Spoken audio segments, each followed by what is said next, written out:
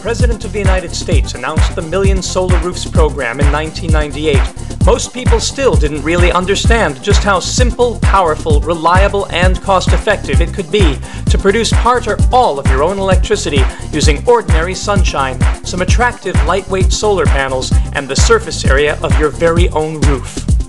Today, with over 1,500 Californians already working on sunshine, the technology has proven itself, and the know-how for going solar is everywhere.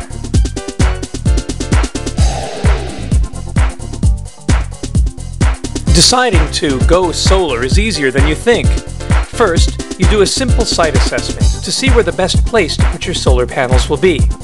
Look for an area that is not shaded during the peak hours of sunlight, from about 10 a.m. to 3 p.m. in most locations. This area does not have to be the roof, for the solar panels can be placed anywhere where they receive direct sunlight. For example, a patio cover, a pool shed, a rack, or a tracker will also work very well, as will any surface that gets good sunshine. But for most people, the roof is the sunniest spot on the property, and isn't being used for much of anything else anyway. A perfect win-win. To help do your site assessment, a device such as the Solar Pathfinder can be used. It uses reflections of trees and other objects on a curved surface to simply show where shading will occur and around what time, and helps you choose the best location for your solar array without having to monitor the sun all day.